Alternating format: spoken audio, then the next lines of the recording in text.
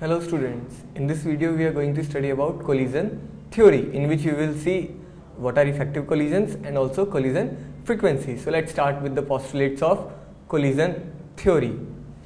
Okay, so collision theory states that a chemical reaction takes place due to collision among the reactant molecules. That means what happens in a reaction, that the molecules of reactants come together and they collide with each other, and because of this collision the product is formed. Just see here, the reactants A, B and C are colliding, and because of this collision the product is formed.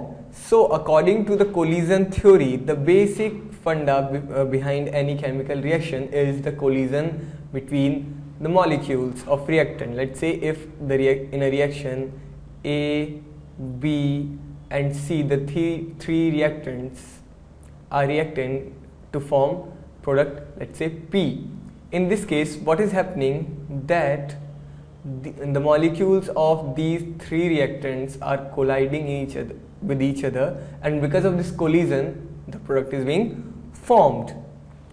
So obviously if the reaction takes place due to the collision between the molecules, so the rate of reaction will also somehow depend on these collisions.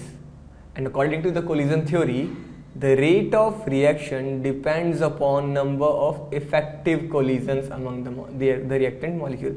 Now there are special type of collisions, effective collisions. What are these effective collisions? Actually what happens, that not all the collisions are able to produce products. Only certain type of collisions which satisfy some criteria are able to produce products, and those are known as effective collisions. And now let's study about these effective collisions in detail. What are these effective collisions? For being an effective collision, the collision between the molecules must produce the minimum energy required to cross the energy barrier between the reactant and product. Let's say it again. The collision between the molecules must produce the minimum energy required to cross the energy barrier between the reactant and product. Now what is this energy barrier?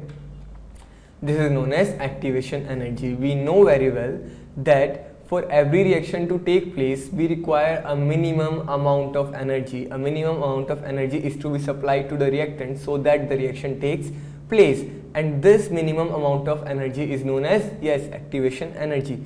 We must provide this activation energy to the reactants so that they cross this energy barrier and they convert into product.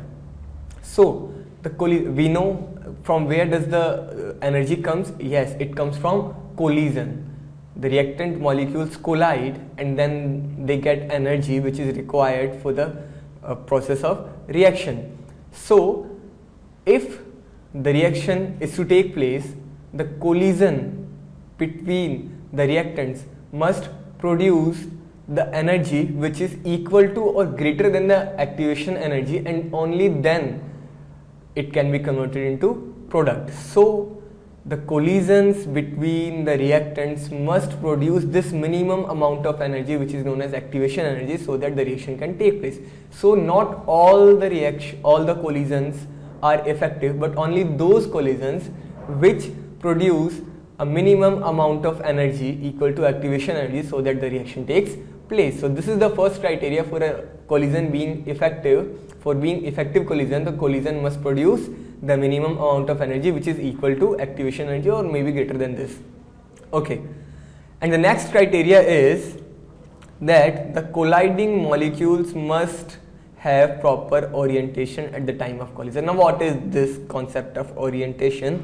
Let me explain this to you with an hypothetical example.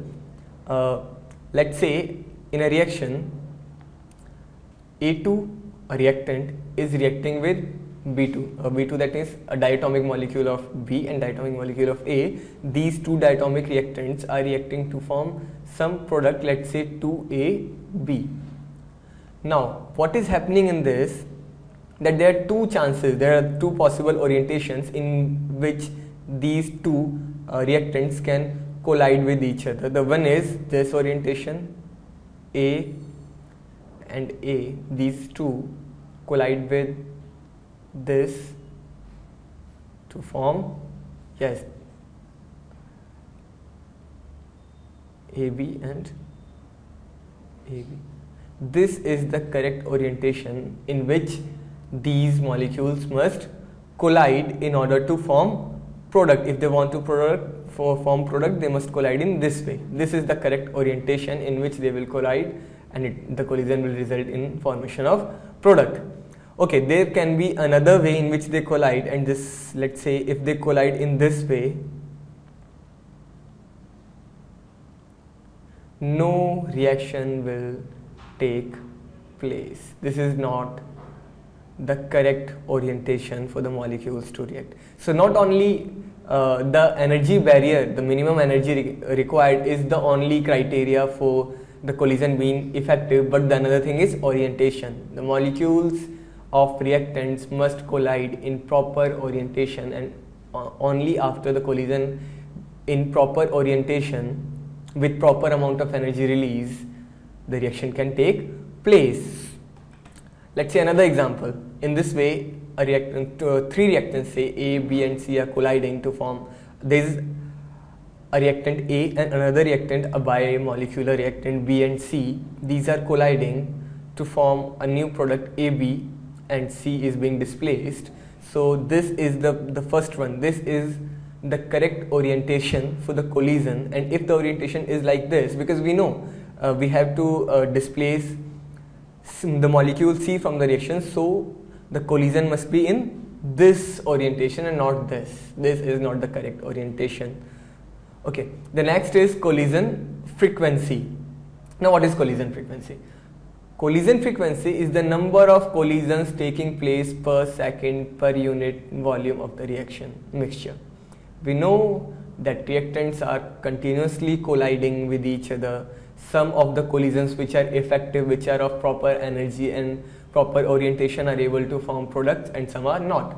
But the number of collisions taking per second per unit volume of the reactant mixture is known as collision frequency, and this is represented by Z, and the formula is, yes, under root 8 RT upon pi m, where R is the universal rate constant, T is the absolute temperature, M is the molar mass.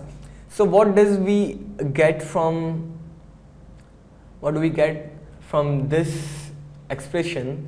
That Z is directly proportional to the absolute temperature. The collision frequency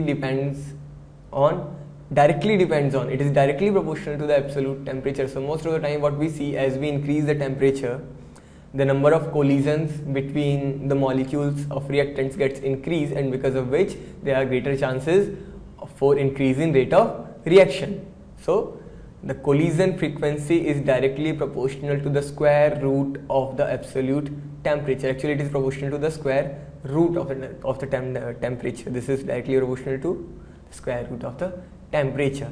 So this was the idea about collision theory, and this is a very important theory. I hope all the things were clear to you. Thank you. Let me finish with this.